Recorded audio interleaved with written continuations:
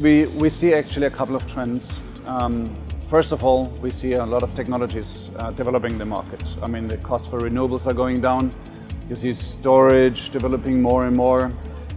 We see there's a price pressure also on conventional fuels, but also the trend really to go for CO2 free or less CO2 emitting energy. So this is a lot of change in the market. This change is really also transforming into our businesses. One example is that we are very heavily investing in decentralized energy systems, where we have a different model. We are producing the energy decentralized, using exhaust heat, for example, driving the efficiency therefore up. We are working on nano and microgrids, but also the whole 9 yards of digitalization is really changing a lot of our markets. And that helps also really reducing CO2 footprint in having an opportunity to deploy renewables in a much more broader sense.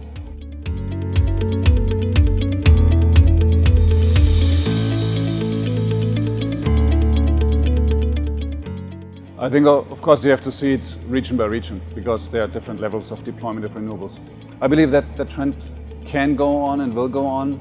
What you see is that the price drop for PV power plants, is it either small ones or large ones, is going down. You see the same for wind. In the latest awards for offshore wind projects is awarded without subsidies. So therefore it's going into money, and it's going to develop without subsidies again in the future, which will be one of the drivers continuing to grow. And the second one is that I believe it's a change also of the way how consumers would like to purchase energy in a more greener way, which is another pull from the market.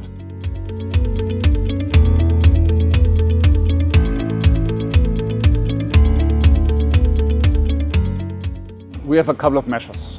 First and foremost, it is of course about reducing our footprint, but it's also a business model. So, for example, we're investing 100 million in driving energy efficiency in our buildings, the way how we are deploying our own technologies in buildings and managing buildings, with a payback of 20 million. So that gives you roughly a payback time of 5 years, in some cases even 3 years. It's a business model. We deploy our technology and see how we can really reduce the footprint. Number one. Number two is we invest a similar amount in decentralized energy systems. So CHP kind of solutions. The latest one, or the next one, will be a huge investment in our headquarters in Erlangen in Germany, where we are doing exactly this kind of model, also reducing CO2 emissions. We do that all over the globe. Another element is buying green electrons. So we are really looking into the markets, how we can buy green power, which is another element.